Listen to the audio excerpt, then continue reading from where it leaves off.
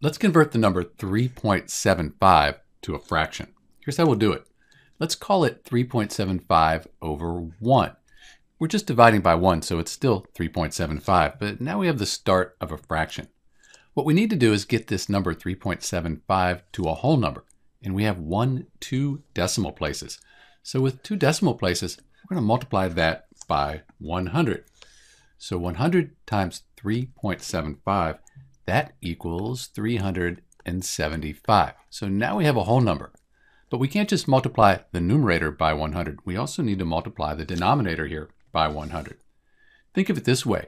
100 divided by 100, that's just 1. So we're multiplying by 1 and we're not changing the value, just the way it's written. 100 times 1, that equals 100. And now we have our fraction, 375 over 100. Let's simplify this down and then convert it to a mixed fraction.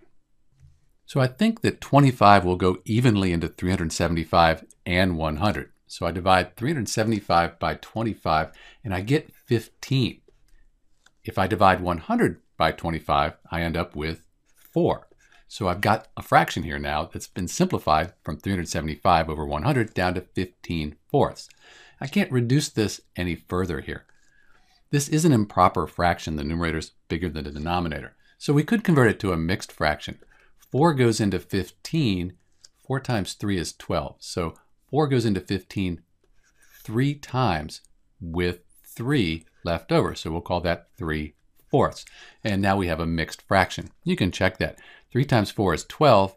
12 plus 3 is 15. So 15/4, just like we had here. And these are all equal. 3.75 is equal to 375 over 100, and 15 over 4, and 3 3/4. This is Dr. B converting 3.75 to a fraction. Thanks for watching.